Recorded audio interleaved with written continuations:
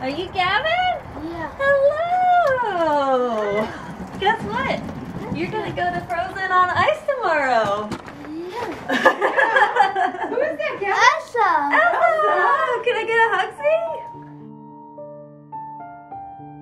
The first one was infantile spasms, which is a form of epilepsy that happens when children are in like the infantile type state.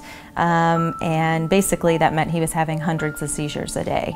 Then he was diagnosed on the autism spectrum at the age of 3. Then he was diagnosed with high-risk acute lymphoblastic leukemia.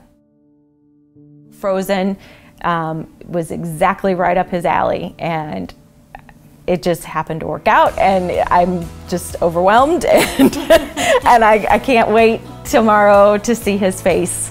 With this whole day is tailored exactly to Gavin. I mean, his feet aren't going to touch the ground tomorrow because he's going to be on cloud 9.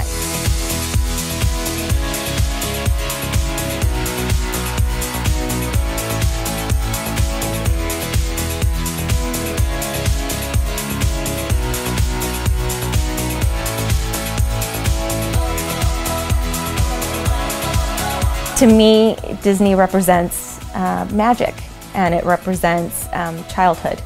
And, you know, I can do that and give that to my kids. We just can't thank Front Row Foundation for this amazing experience.